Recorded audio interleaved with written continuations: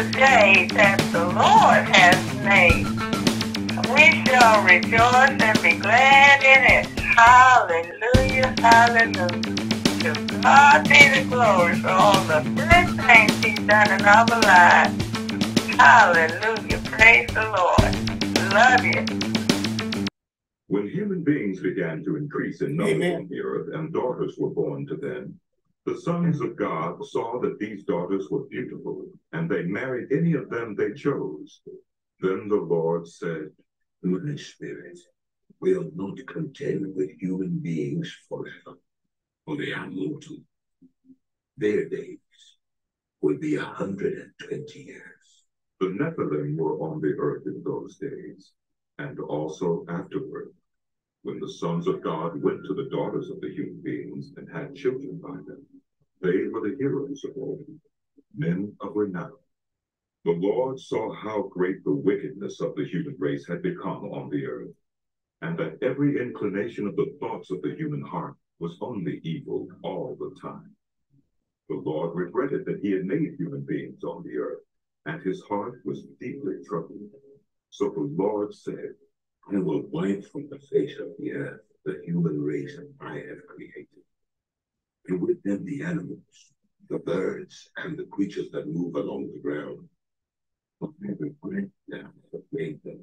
But Noah found favor in the eyes of the Lord. This is the account of Noah and his family. Noah was a righteous man, blameless among the people of his time, and he walked faithfully with God. Noah had 3 sons, Shem, Ham, and Japheth. Now the earth was corrupt in God's sight, and was full of violence. God saw how corrupt the earth had become, for all the people on earth had corrupted their ways. So God said to Noah, I am going to put an end to all of them, for the earth is filled with violence because of them. I am surely going to destroy both them and the earth. So make yourself an ark of cypress wood. Make rooms in it. The ark is to be 300 cubits long, 50 cubits wide, and 30 cubits high. Make a roof for it, even below the roof, and 1 cubit high. Put a door in the side of the ark, and make lower, middle, and upper decks. I am going to bring floodwaters of the earth to destroy all life under the heaven. Every creature that has the breath of life in it, everything on earth will perish. But I will establish my covenant with you, and you will enter the ark. You and your sons and your wife and your sons' wives with you. You are to bring into the ark 2 of all living creatures, male and female, to keep them alive with you. 2 of every kind of bird, of every kind of animal, and of every kind of creature that moves along the ground will come to you to be kept alive.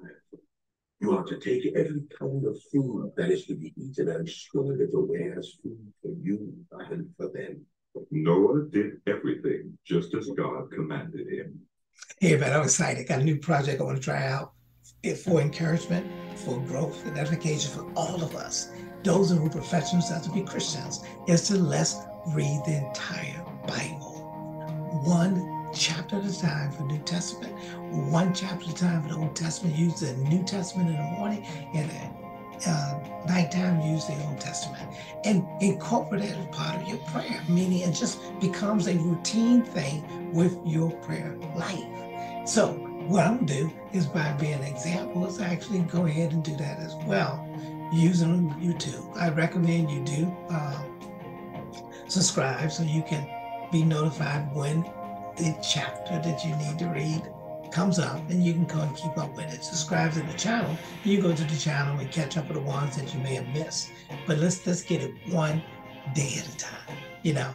And what I like to do is, like I said, I think it's lovely because we really do need to read the Bible for ourselves. Everybody does. And I encourage many of you to do that. The reason I'm doing this is because, like I said, here's the title, How to Read the Entire Bible, Read it one day at a time with your morning evening prayer, and use audiobook to help you read and pronounce some of those words, especially when you get into the Old Testament. I'm telling you something else. But also look at this right here. I put down the survey that was done. It was called it's called Lifeway Research did it. How much of the Bible have you personally read? And you can see 10% none, 13% on a few sentences, 30% several passages or stories, 50% at least half of it, 12% almost all of it, 11% all of it, and 9% all of it more than once. And the reason I don't want you just to read the Bible, I want you to get it, meditate on it, and get that in your heart and your spirit, and get revelation that God gives you. So that's why the intent is for you to read these scriptures, because you guarantee you will grow in the things of God. And then you don't have to depend on other people to tell you something. And then when you go to church there, when the man said, let's turn to such and such chapter, you can sit there and say, I did that. I read that chapter. And then you get some more comments on that, so that you start understanding what the man is trying to teach. But you keep it in content of those scriptures as they come in. Amen? Hey, I think you'll love it. I know you'll love it. I know you'll enjoy it, because we got to change that stat that we just read. All right, so get ready. Go to the chapter that's up for the day. And don't forget to subscribe. And I guarantee you, we'll be able to knock out the New Testament, I think in about 7 months.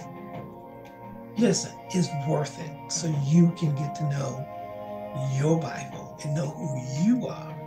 But what the scripture says who you are is more important than what people say that you are. Amen. God bless you. I'll see you when I see you. Bye-bye. Look at this right here. This is the Lord's Prayer. This is what Christ taught his disciples, which means that this is something that was for all believers to use. It's just a matter, you don't have to use this verbatim, but it's just something you want to do. You see in Matthew chapter 6, verse 9, after this manner therefore pray ye, our Father which art in heaven, hallowed be thy name. Thy kingdom come, thy will, which is this word, which is what we're reading, will be done in earth as it is in heaven. And give us this day, meaning a daily prayer. That's why I encourage you to read the Bible daily, as well as pray daily. Our daily bread, and the daily bread, once again, is the Word of God. Because we ain't talking about local bread, we're talking about the Word of God. And forgive us our debts, we give our debtors, and lead us not into temptation, but deliver us from evil. For thine is the kingdom, and the power, and the glory forever. Amen. For if you give men their trespasses, your heavenly Father also forgive you. This is a reminder Christ is telling you. It's important for you to forgive others, for your Father in heaven will forgive you. But if you forgive men not their trespasses, neither will your Father forgive your trespasses. So you want to remind yourself daily to forgive those who have offended you. Amen? And just remember 1 Timothy 2:4, who will all men to be saved and come unto the knowledge of the truth. Once again, the knowledge of the truth is the Word of God. You don't want it, and there's no other truth given if you don't have the Word of God with you. That's why you want to read it daily. That's why I encourage you to do this, to read the entire Bible over and over again. Romans 14:12 says, and so then every one of us shall give an account of himself to God. And God is going to hold you accountable for understanding his word. He's not going to sit there and say, well, your pastor didn't tell you I got it. No, he's going to sit there and say, I told you to study. I told you to read the Word of God. Amen? So let's want to do that. So, but the main thing is we can do this. We can read the Bible, the entire Bible, especially the entire New Testament, one day at a time, one chapter at a time. And I hope you enjoyed. And don't forget, I do recommend pray daily too. Just like Christ taught us to pray. Pray daily. And pray his will. Pray his word. That's what, therefore, when you ask for things, it should line up with his word. Amen. And he wants you to love one another. God bless. I'll see you later. Don't forget to subscribe. If you subscribe, every time we bring a chapter out, you'll be notified. Then you go ahead and read that, do that reading for yourself. Amen? All right. God bless you. I'll see you when I see you. Bye. This is the day that the Lord has made. We shall rejoice and be glad in it. Hallelujah. Hallelujah. To God be the glory for all the good things He's done in our lives. Hallelujah. Praise the Lord. Love you.